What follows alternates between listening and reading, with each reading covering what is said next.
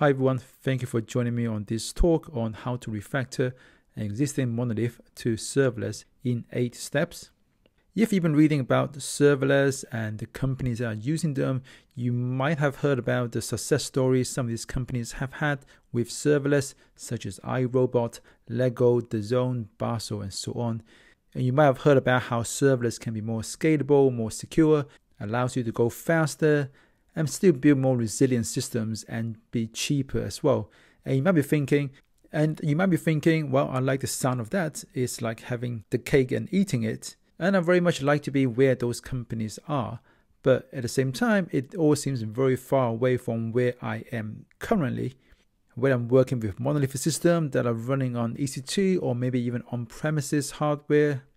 The good news is that it doesn't have to be that difficult. I was exactly where you were a couple of years ago when I was working at a social network, where I inherited a monolith application with a long list of scalability problems and features used to take months and months to deliver, and we were able to transform the whole situation within 6 months with a small number of developers, including myself. And none of the other developers at the time had any prior experience with AWS, let alone serverless.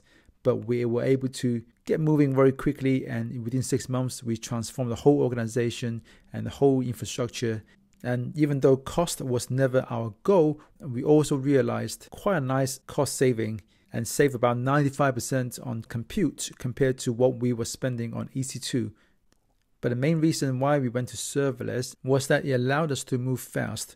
We were able to go from taking months to deliver a feature to taking days on average. And in some cases, we were able to discuss a new feature, make the change, test it, and deploy that into production all within the same day, within a matter of hours.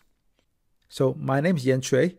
I am a AWS serverless hero, and I've been a long-time AWS user for over 10 years now. And as I mentioned, over the last couple of years, I've been working very closely with serverless technologies, including at Yabo, that social network, where we did that whole transformation within 6 months. Nowadays, I spend half of my time working with Lumigo as a developer advocate. And Lumigo is a troubleshooting platform for serverless applications.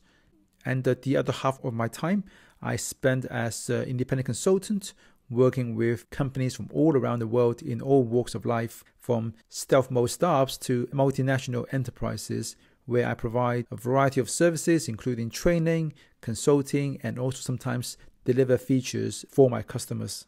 In whatever spare time I have, I also like to produce content in terms of blogs, and also produce some video courses. Some are with Manning, others are self-produced, such as my new course, Learn You Some Lambda Best Practice, which you can enroll by going to lambdabestpractice.com. And I've also started a new podcast as well called Real World Serverless, and give us a listen on realworldserverless.com. So back to the topic, the rapid transformation I achieved at Yabo with my team is highly replicatable. And if I'm honest, everyone can do it. There's absolutely nothing special about me or my team, but you do need to create an environment where the success that you're looking for is allowed to happen. Many organizations who have transitioned successfully from monolith to microservices use a technique called reverse Conway's maneuver, which is named after Melvin Conway's observation from 1967 that organizations which design systems are constrained to produce designs which are copies of the communication structures of those companies. When organizations who refuse to change the way they operate adopt serverless and expect everything to just magically go faster, sooner or later they come to the crushing realization that technologies alone is not going to solve all of the cultural problems that they have. If anything, these technological advancements often brings those underlying cultural problems to the surface. If all of your feature teams depend on a centralized ops team to release their work, because they are the only ones the companies trust enough with access to the company's production environments, then doesn't matter how fast the feature teams are able to move by adopting serverless, the whole organization can only move as fast as this centralized operations team, and they become a massive bottleneck for the company. In fact, the faster the feature teams go, the worse the problem becomes.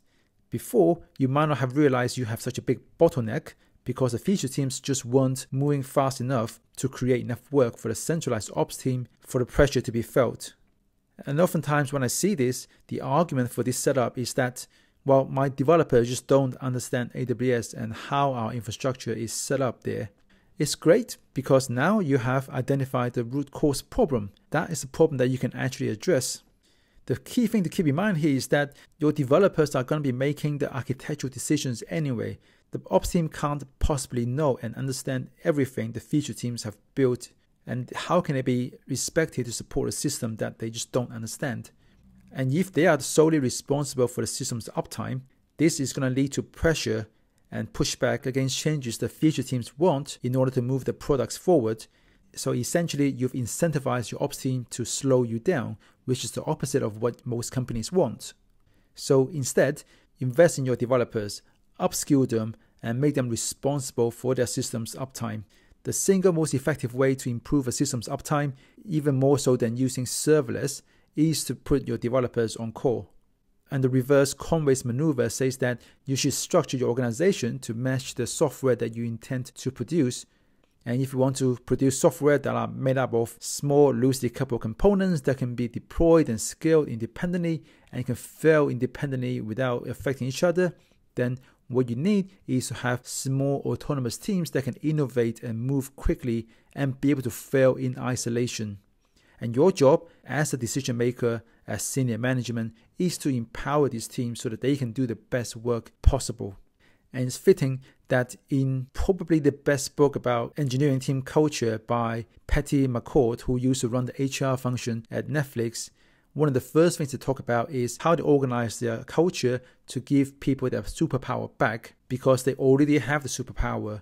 And what happens in most companies is that the processes and bureaucracy just gets in the way of people being able to use their superpower to do their best work.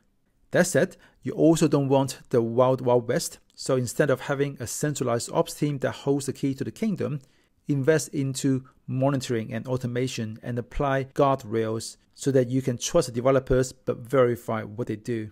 The SIE model is really useful here, where you can embed experienced ops engineers within your feature teams to help upskill them and to help set the team up for success. And again, your job as a leader is to provide guidance and context so that the teams understands the constraints that they're working within and can make the best decision possible. And your job is not to create an environment of centralized control and gatekeeping so that nothing moves without you saying so, and in doing so, making yourself a massive bottleneck in the organization. And one thing to consider when you're forming these teams is that you want to align your teams with the problems, not the solutions. The solutions change all the time. The problem domain, however, it doesn't change all that often. And if you're working within a large organization, don't let everybody all start at the same time, especially when it comes to adopting a new paradigm, a new way of building systems like serverless, because everyone is going to run into the same problems along the way and all have to make the same mistakes and learn the same lessons, which is just terribly inefficient.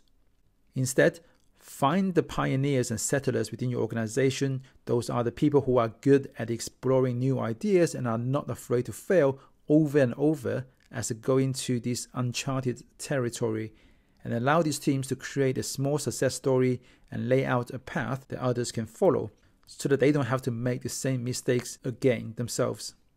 And accept that your teams do need to skill up, ask for help, give them the training they need and the time they need to experiment and grok the new technologies that they have to work with and the new way of working as well. There are many of us in the serverless community who are very happy to help out. So if you reach out to people like me, Ben Cahill from iRobot, or Jeremy Daly on social media, on Twitter, we are all very happy to go and help you guys out. And Jeremy Daly has got a really nice newsletter called Off by None, where he collects all the content from the community and share with everyone on a weekly basis. Step 2 is to start identifying those service boundaries within your monolith. And this is where it pays to play safe and dip your toe in the water rather than jumping in. And I think it's really useful to start with having a mind map of your application, all the different components that makes up your business, and start the migration with those low risk, non-critical business processes first, and then use the strangler pattern to incrementally migrate the legacy monolith by gradually replacing pieces of it and moving them to the new system. Looking at the mind map I had for Yabo, the social network, we have lots of features, including the timeline feature, which works very much like what you defined in other social networks like Twitter and Facebook. But then there's also other features like search, notifications, suggestions, chat, and so on, that all involve a number of entities in the system, such as user, location, content, relationships, and so on. And all of these are useful starting points for identifying those service boundaries within which you can use the most appropriate technology to implement those services.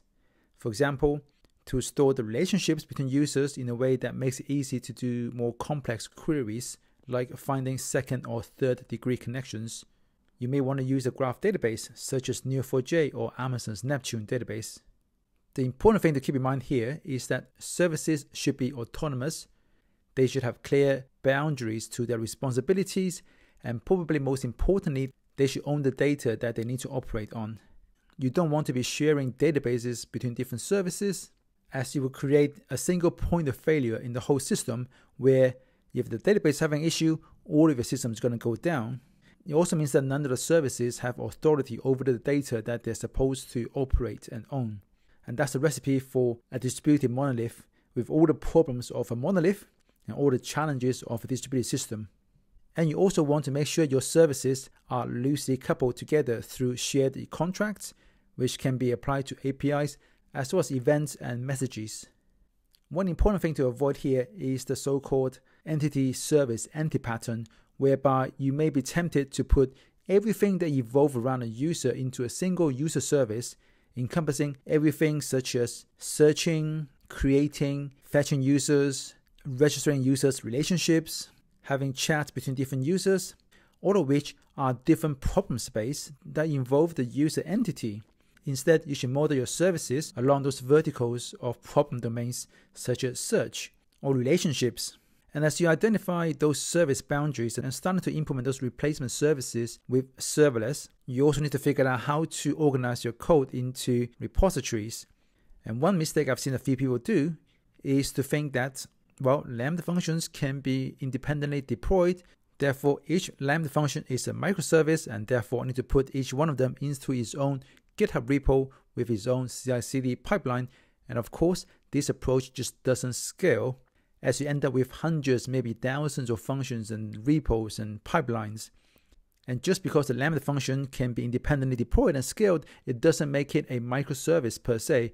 A microservice is about the boundary of its responsibilities, and we're still thinking in terms of services, which can consist of multiple functions depending on what makes sense as a boundary context for that particular microservice. The two approach that works is either having a monorepo where all of your systems are put into the same GitHub repo, and you may have a folder at the root for every single service, which can have its own set of Lambda functions and other resources, and that allows you to share code easily between different projects using symlinks and using bundlers like Webpack, which resolves them at deployment time. And that you will have a CI/CD pipeline, one CI/CD pipeline that deploys all of the services in parallel. This approach works well, but it runs into trouble when you have about 100 to 150 engineers, at which point you need some really good tooling and automation to make monorepo work. Google, Twitter, all these big tech companies, they all have a sizable dev tooling teams to help build those automation and guardrails so that they can continue to work with monorepos. And I'm guessing that most of you don't have that much resources to throw at this problem.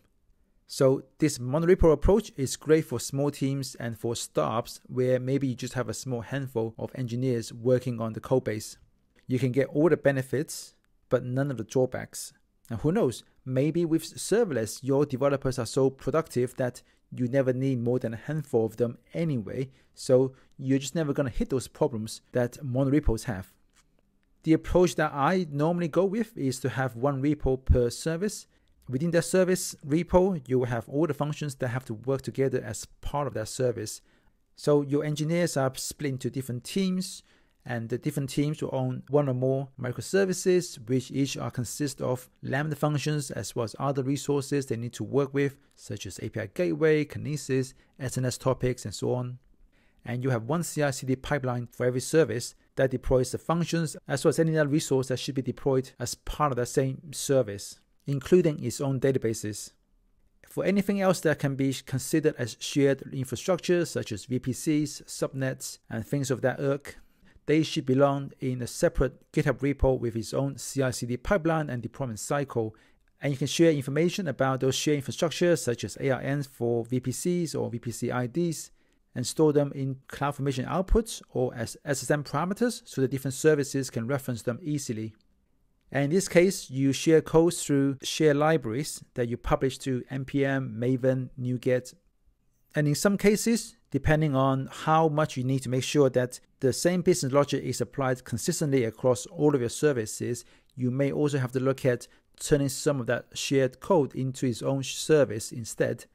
I've got a blog post here that explains the difference and trade-offs between the two approaches. The most important decision point is who should own the deployment cycle for updates. If it's the consuming service, then this should be deployed as a shared library. If you need to ensure consistency across the entire system, then consider making this a shared service instead. And step 4 is to pick your tools. What deployment framework to use, what tools to use for CI/CD, monitoring, and so on. And almost everybody asks me, what is the best tool for CI? What is the best tool for deployment? But I really don't think there is a best tool for doing anything. But you can pick the best tool for you based on how you like to work. And I would say just stick to it. The most important tool you would have in your toolkit is the deployment framework. And this is where you've got lots and lots of choices. And I wrote a blog post a while back that compared many of these deployment frameworks along the axis of how customizable they are and how opinionated they are. The most important thing here is don't write your own deployment framework. It's exactly the kind of undifferentiated heavy lifting that we want to get away from with serverless. And rather than using lots of different tools within the organization, try to stick to one or maximum two so that you can maximize the amount of knowledge you have about this tool within your company and make it easier for you to onboard new people and for people to move between different projects. Next, you're writing your functions and you want to keep them simple. And it's important to remember that what got you here is not going to get you where you want to go next. For example, it is possible to take a whole Express app and run it inside a Lambda function, whereby when an HTTP request comes in, as from the event, we find out the path, the HTTP method, and so on, so that we can route those requests to different methods within our code. And this is what I would call a monolithic or a fed function. Whereas the idiomatic way to do things in serverless is to have single purpose functions. So in this case, we will have a different Lambda function for every single endpoint and method. And when you compare the two approaches side by side, as you can see, you end up with more functions when you have single purpose functions. But it's just as easy to find related functions by prefix if you're using frameworks such as the serverless framework or SAM, which imposes a naming convention that makes it easy for you to find related functions because they all have the same prefix. And by looking at these related functions, I can quickly figure out what my function can do. Whereas with the fed function, I will have to look into the code to figure out, okay, what are all the different business capabilities that we have that is provided by this single function. And also, when you have different endpoints and different functions, they may want to do different things and require different IAM permissions.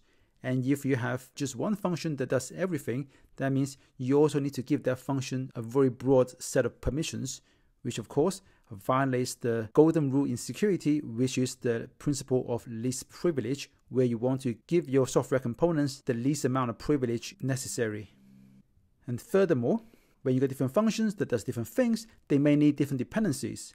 And if you have a fed function that does everything, for example, you may have an API that does some server-side rendering with React, but then there's also just lots of RESTful endpoints that returns JSON. So the fact that you have one function that does everything means that you have to always initialize those dependencies. And when you look at a cold start time for a Lambda function, for many functions, the biggest contributor to the cold start time is the initialization time, which is how much time it takes to initialize your function module. And a big part of that goes towards how much dependencies you have. So having more dependencies is going to mean that you have a worse cold start performance. And all this is to say that single purpose functions is going to give you the best discoverability, security, and performance when it comes to cold starts.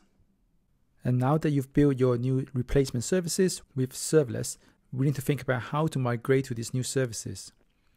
So as a starting point, you have your monolith where everything resides, and then they're all talking to some monolith database as well. And as you extract functionalities from the monolith and put them into its own services, each with its own database, ideally you want all the other functionalities from the monolith to start talking to this new service. But you don't want to do this in a big bang fashion because it's risky and requires a lot of coordination. So instead, to do this more gracefully and safely, you can extract the code of the functionality into a new service, but still talking to the same monolith database. And once again, start with the least critical component and make it talk to this new service instead of talking to the database directly. And gradually, you also migrate other components that need to access the same data to go through this new service until everything that needs to access the same data that's owned by this service will now go through this new service. And at that point, you can start thinking about introducing a new database rather than having to go through the same monolith database. And whilst you could do this without downtime, if your system is able to tolerate a small downtime where you can do the data migration and everything, then you should take advantage of that. Alternatively, if that's not an option and you have a system that needs to be up 24/7, then consider the following approach, where essentially you're going to turn your new database as a read-through and write-through cache. So anytime you need to read the data, you're going to check your new database first. If it's not there, then you're going to read it from the monolith database and then save the data into your new database as owned by this new service. And every time you do a write to the monolith database, you also do a write to your new database so that the next time you can find the data from your new database without having to go through the monolith. In the background, you also want to kick off a one-off migration job to make sure that all the data are copied over from the monolith database to your new database that's owned by this service, until eventually you can deprecate the relevant tables in your monolith database because the new service has all the data in its own database now. And as always, the context is very important here. For a startup, I would suggest just do the simple thing and take some downtime and get it done as quickly as you can. But for an enterprise which values stability and needs to mitigate its risk, then this approach is going to take longer and more effort, but you'll be safer and without having to require downtime on your systems. Another thing to keep in mind is that as you introduce replacement services and you need to iterate on them, how do you maintain API compatibility? I've seen multiple versioning schemes using versions in the URL path, in HTTP headers, in query string parameters. All of them suck. And I think the best thing you could do for yourself is to not introduce any breaking changes. If you need to rename a field, then instead of doing that, you will introduce a new field with the new name, but keep the old name as a separate field, and then gradually deprecate that over time as other services migrate to use the new field. And also it's important that when you got more and more services, many of which depend on each other, to minimize the number of synchronous data transfers via HTTP requests and instead try to synchronize data between microservices. So imagine if you got multiple systems, some of which depend on a shared service for some piece of data. System C in this diagram is a structural weakness. If it goes down, all the other services would go down as well. And this is what we call a cascade failure, whereby a single failure in the system can bring down other parts of the system. And instead of doing this, what you could do instead is allow system C to publish events whenever stage changes happen.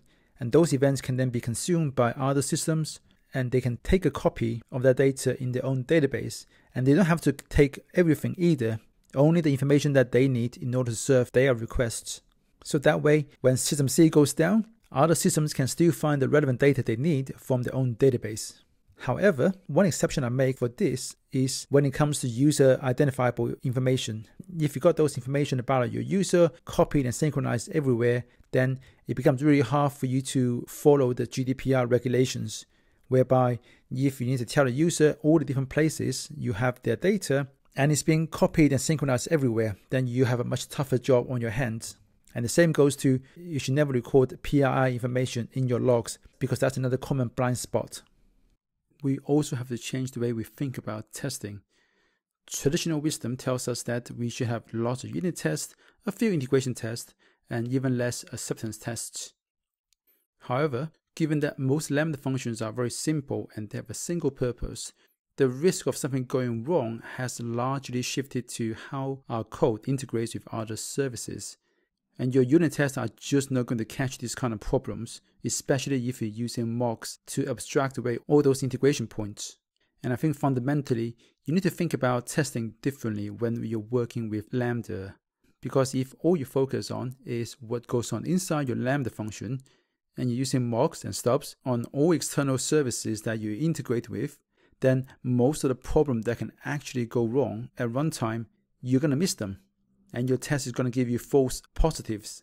Things like incorrectly set up IAM permissions, maybe there are syntax errors in your DynamoDB query, or misconfigurations on API gateway. Your unit tests are not going to tell you any of these things.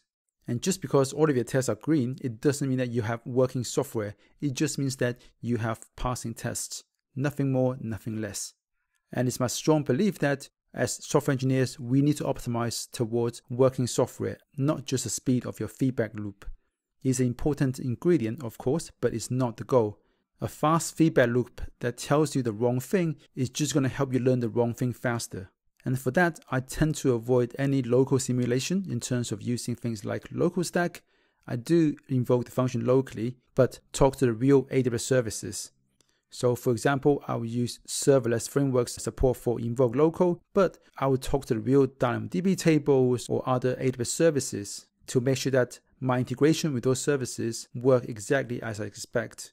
I will not use local stack to simulate DynamoDB or SNS or any other AWS services locally.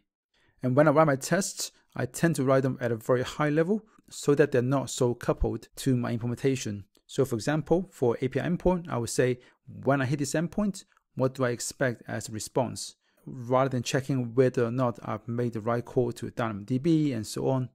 And in this case, I'll run my integration tests by invoking the code on the CI server or on my local machine, and that would talk to the real AWS services such as DynamoDB, SNS, and whatnot, to get good confidence that my code actually works. And then I will deploy, and once it's deployed, I will have an API endpoint or some SNS topic, which I can then interact with to trigger the same code, and again, talking to the real AWS services so that I can check the whole system is working end to end. And in this particular case, to make my test cases more reusable, I tend to write them in such a way that I will have a test step to say when we invoke, say, the get endpoint. And then in the definition for that when module, I will check an environment variable. And depending on the value, I will either invoke the function locally or I will invoke, say, the deployed HTTP endpoint.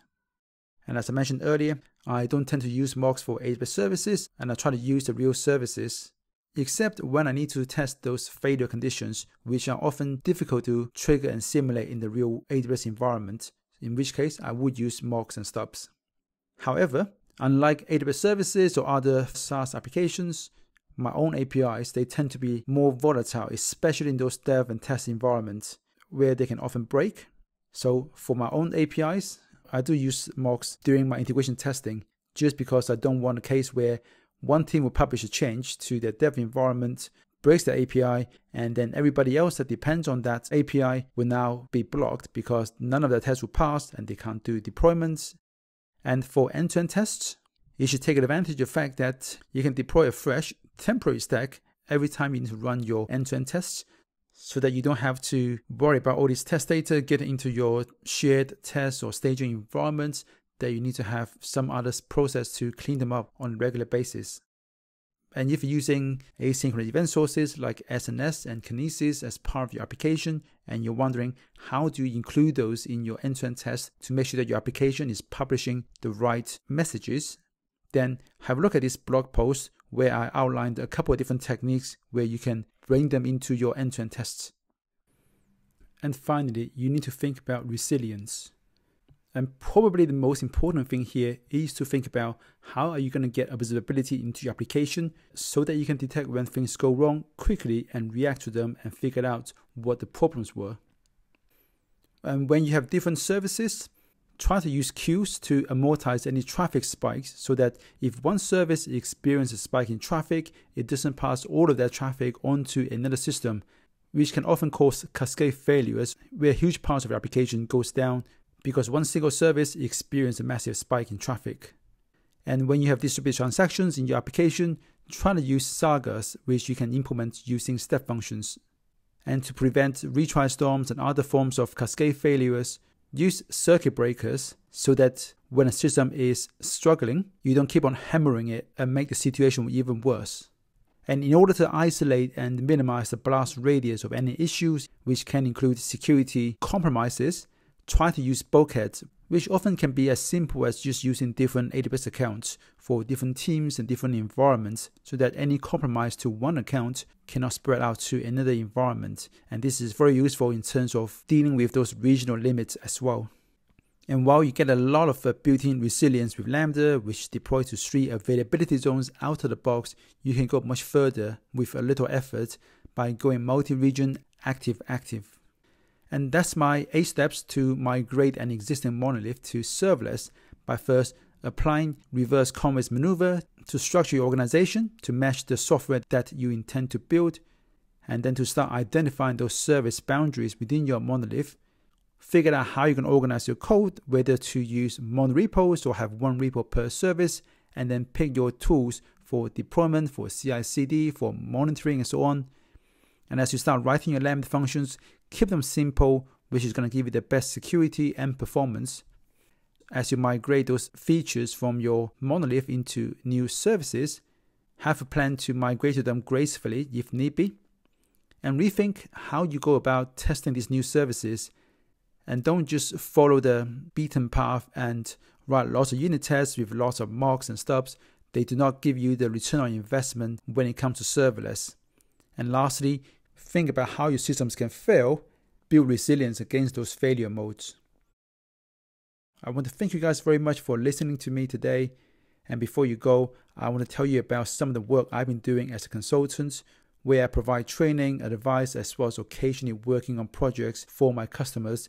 And if you want to work together, go to theburningmonk.com/hire me to see how we may be able to work together. And this year, I'm also running a number of in-person workshops, which covers everything you need to learn about to build a production-ready application. At the time of recording, there are still spaces available for the workshops in Helsinki, Stockholm, Dublin, Amsterdam, London, and Berlin. And as a token to thank you for joining us today, here's a discount code that can get you 10% off any of these workshops. And I also run this workshop as in-house training, where we can be more flexible in terms of the dates, and I'll be coming to your office instead of you having to travel. And once again, thank you very much. If you have any questions, please feel free to contact me. I'll be online to answer any questions you have.